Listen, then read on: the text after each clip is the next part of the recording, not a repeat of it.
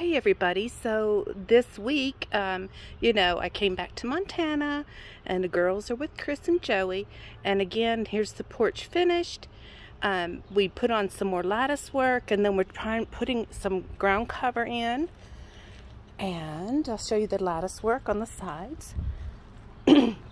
We also just planted another daylily with the one that was existing, and then we put in some Shasta daisies, and then some other, some lavender, and then over here some hosta lilies. So again, we're working on this bed. When me and the girls will be back in the summertime, for the long summer, then we will be able to, we're gonna plant some more. So here again, we put lattice work, and our goal is to put maybe some jasmine or something like that. And then we just planted some more of these. These are Montana native plants. I think this one's called a blanket plant. And then we have, I forgot, this is the type of daisy, but very beautiful. And then again, the others that we planted the other day. And see, we still have plenty of room to add more. But I gotta get the girls' opinion on what else we need. And now we're just coming down the side, and let's come back and let's look at some more plants. So we're here in the backyard now, and I want you to see the tomatoes that Mark planted. He planted these back around May. Right now it's almost the 4th of July, and you see when I come back for the end of summer break, it's going to really be beautiful.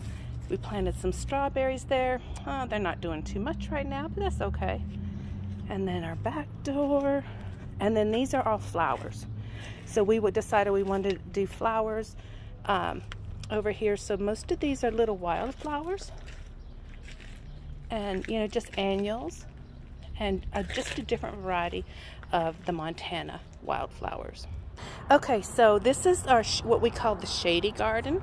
Okay, as you can tell, it's nice and shady, and these are some flowers. I think Mark bought these are those little tiny miniature roses that start off as just in a just really small, like can fit in your hand, like that. And so I decided to plant them right before it got really cold, and Mark's like, oh, it's gonna kill them. Y'all, look, that thing's twice the size it was when he gave it to me last year. Now this is another rose, and I'll see the comparison. So this is a regular size rose that he gave to my mom before she passed, and so we planted it out here. Over here we have pumpkins, and I want y'all to see. Look at that little baby pumpkin on there. So we've got pumpkins. So last year we did watermelon, and they were absolutely delicious. So we thought this year we would try to go with something a little different. So we're gonna have tons and tons of pumpkin to give out to everybody. You can see right there. Okay, so those were pumpkins. And here we are doing zucchini.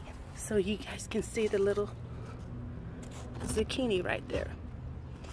So this one's zucchini. Oh my goodness gracious, y'all look. Oh my God, we have a huge, oh, let me get all up in here now. Oh my goodness, look. We have 1, 2, 3, 4. Oh, wow, y'all. Oh, I'm so happy. Okay, so we've got like 4 big giant zucchinis and then some babies. Okay, so I think what I'm gonna do, oh, and then we have this volunteer tree. We were gonna buy a big tree to put like in the middle of the yard for the girls so they can lay in the sun, but you can see there's a lot of shade. So we decided to let this one, take it as a volunteer and let it grow, and it's another traditional Montana tree. I'm so excited, you guys. I think I'm gonna make some zucchini bread. Oh, I cannot wait. Garage is what we're working on now. We've already did a big roof repair, and now we're going to just revamp the garage. So that's my next project. Hope you guys are having a great Thursday.